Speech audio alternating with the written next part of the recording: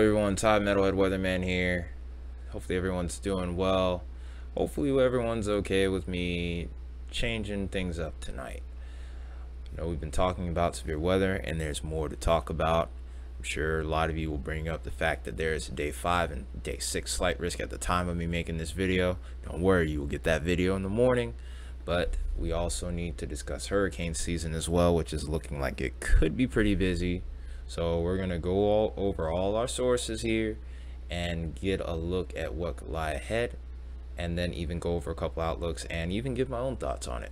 So I hope you enjoy this video. Make sure you hit that like button. Make sure you get that notification bell on, especially if you're over towards a hurricane prone area. And also hit that subscribe button if you're new around here, and also hit that share button too. Trying to get to 1,000 subs by the end of this year. Think we can do it. Definitely would love some help with that. But that being said, let's go. So we've been talking about this graph for a while here, the ENSO graph. This is the Nino 3.4 region. Yes, if you hear the word Nino, I am talking about El Nino. Albeit El Nino is only a phase for this region. This is particularly a phase where we're dealing with above average sea surface temperatures. Particularly above average sea surface temperatures above 0.5 degrees. If you want more details on that, click the video link in the right hand corner here. But what we need to look at here is this transition. We were at what was actually considered a really strong El Nino by the end of 2023, and where we are right now, which is this mark right here between April, May, and June, we're now entering what's called a neutral phase here, where we have those ocean temperatures, or sea surface temperatures as they're actually called here, right at 0 degrees Celsius above or below average here. So we've made a pretty abrupt transition, because usually this takes a little bit longer to occur, especially in a strong El Nino, but this has happened very rapidly, and this is also going to alter our severe weather in the days ahead. We've talked about that a lot in some of the monthly outlooks we've done here on the channel. Now, hurricane season doesn't start until June 1st. Now, I'm sure what you're thinking, okay, Ty, it's only April 4th. Why are we talking about June? Outlooks have already been coming out, and the findings have been very interesting, especially considering that we have gone from one spectrum to the complete opposite spectrum by this time frame. So 6 months we were at near record-breaking levels with an El Nino, and we've shifted now to a La Nina where the sea surface temperatures are now cooler than average. The thing to make note of here is La Ninas, especially weaker La Ninas, have often attributed to more active hurricane seasons. And interestingly enough, if we look at some analogs here, a year that a lot of people might remember, 2011. Hurricane Irene happened in 2011. Will we see a repeat of that? Can't guarantee that with this one. Not saying it will or won't happen, but remember, 1999, another active season. 2010, another active season.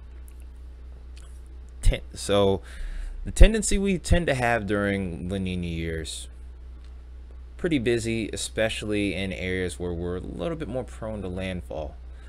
Seeing a lot of anomalous activity over towards the Caribbean and also towards the Gulf. Especially troubling sign that I see here is the increasing amount of activity towards this strait here. The reason why I say that is normally when you see storms form over towards this region, there's really nowhere else for this storm to go other than into land. Either it hits land or it dissipates. And even then, even if it dissipates and it isn't a weak hurricane, it still can bring a lot of rainfall and cause a lot of issues towards wherever it ends up veering off to, because that's just ultimately how things play out when it comes to these systems. But the thing to make note of is this region is looking increasingly active on these analogs, and we may see a very similar situation occur this season. Of course, these other regions that I'm looking at here, where we're seeing these red outlines here, especially the sharper shades of red, this is towards our main development region, so it's not surprising to see these areas light up a little bit. This area towards Bermuda, not uncommon. Another area of interest, though, however, is right off of the southeast coast. This is also where Irene had ended up forming. So, like I said, very interesting findings that I'm getting just from these analogs alone. And then also towards Mexico, we're going to include you too on this.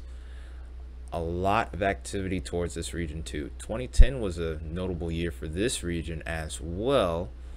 So like I said, gonna have to be watching the weather here. Like I said, get that notification bell on and we'll do the best we can to track all that we can in regards to hurricane season. We might be the guy for you. But that being said, we're going to actually go ahead and take a look at the forecast as to what could lie ahead for this hurricane season here. Now, as we mentioned before, we are shifting into a weak La Nina here. This is where in this region right here, we will see or experience below average sea surface temperatures in comparison to the traditional anomalies. And that's very well reflected here. We're right at, or maybe just a little bit under -1 degree Celsius or above, depending on your perspective. But fact in the matter is weak La Nina, and then also another alarming signal I see here is these areas right here where in the orange we have those above average sea surface temperatures. You want warm waters when it comes to tropical development, and we're already seeing those in a couple of those regions in particular. Then I have another map I can look at here where you can see more of that, and you can even see the Gulf of Mexico coming into the fray here, where we have those above average sea surface temperatures here.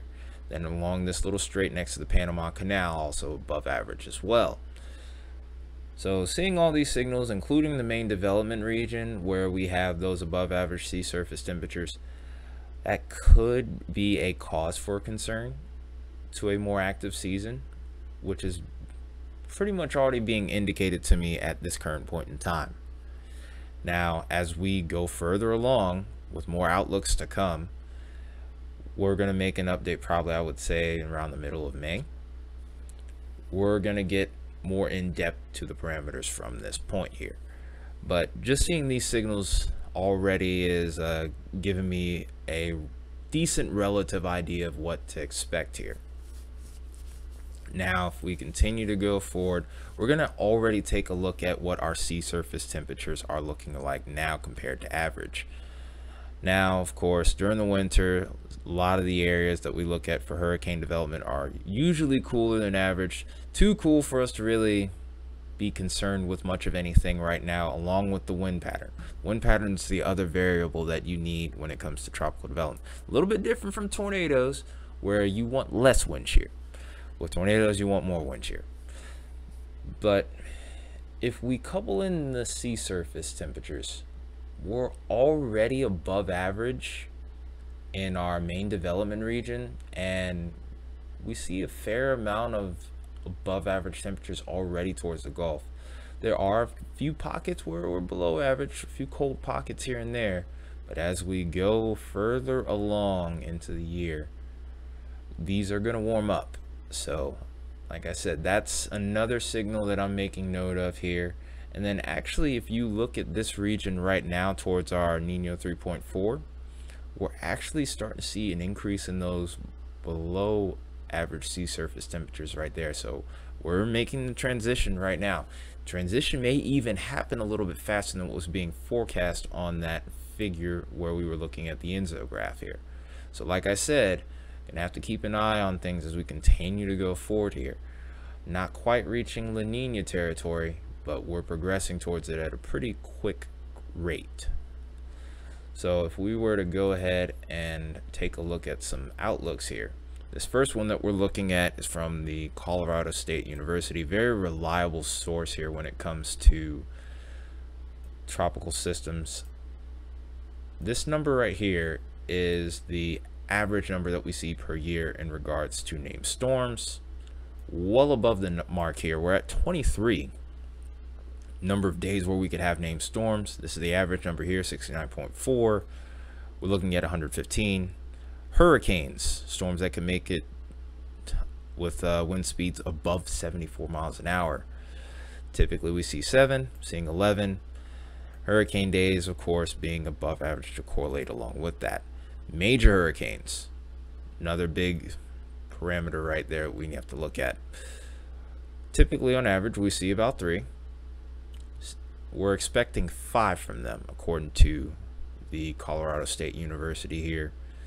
Nearly double the major hurricane days. I don't really pay attention too much to the hurricane days parameter as much as I've been watching parameters like this. Me being a weather nerd, of course, you would expect that. Accumulated cyclone energy. In a way, I almost kind of look at this as I would look at Cape for severe weather. Of course, this takes into account the environment, especially with those warmer ocean waters. Our typical average 123. We're looking at 210 being forecast. And then also, I'm going to go ahead and put a little map over here really quickly. But the accumulated cyclone energy that's going to be west of the 60-degree west line, typically it's 73. We're seeing 125. So there's a lot of energy that's going to be closer to land, basically. So we have to be, like I said, have to be watchful for maybe a couple of stronger tropical cyclones maybe being closer to land than what we would like. So definitely need to be watching even closer than we did last season. And we still had a pretty major system where, even though we were expecting above, not even above average numbers, maybe right around neutral or even below average, just slightly. And again, pretty much following the trend of everything else on the parameter side of things.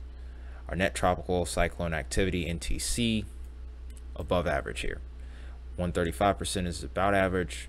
220 is the forecast average. Some other interesting notes here. Probabilities for at least one major hurricane, which is category 3 and above. Landfall on each of the following coastal areas. The entire continental U.S. coastline is at 62%. Average is 43%, so that pretty much is just kind of telling the story here, so to speak. Doesn't mean be scared, doesn't mean that hurricane is going to hit you directly, but the chances are a little bit above average. Kind of makes sense considering a more active season is forecast. But another area I want people to pay extra close attention to, Florida, south and east of Cedar Key. This is the peninsula of Florida. 34% chance of a major hurricane potentially landfalling across that area in comparison to 21%. And then the entire Gulf Coast, west and north of Cedar Key all the way to Brownsville, Texas, 42% chance versus a 27% chance, which is average.